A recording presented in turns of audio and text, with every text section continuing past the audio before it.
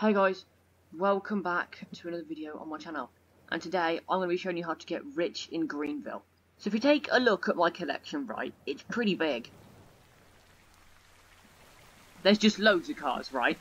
And I literally, at the end of July, I had 50k and nothing, basically. You may have seen the Charge video with the Renault 5 and the Charger, obviously, and then I think I had like 16k, and that was, I think, at the start of July actually, but then I didn't play for a couple of months, not a couple of months, a couple of weeks, and I bought an S90, right, which I loved and acquired on it.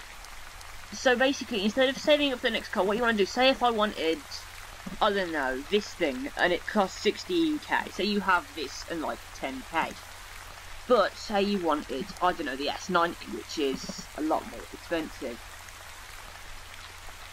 Then, see, this costs 63k. Instead of waiting until you have 40k, and then, you know, selling the V60 and buying this, just save straight up for this. Don't sell things, and you have a bigger collection. Therefore, when you get bored of driving a car, you don't want to sell it, you just change car. And then you build money over time. And then, say you have like a bunch of expensive cars and you want a really expensive car.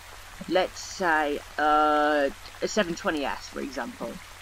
You could sell all those cars and buy this, and then repeat the process again. Start with a cheaper car, get something more expensive, slowly save up for all those cars, and then sell it all again, and then buy something expensive. So it's more enjoyable instead of just straight grinding for it.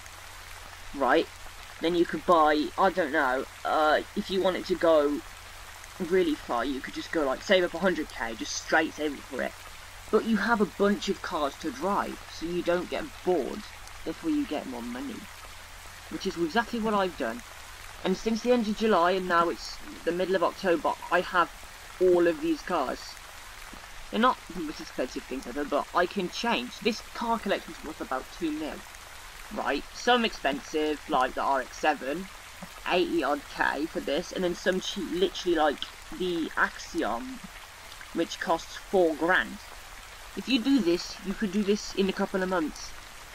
It's pretty simple, and a lot of people don't know about it. And it gets you somewhere, like this. I'd recommend doing it. I hope you guys enjoyed the video. Please like and subscribe. See you next time. Goodbye.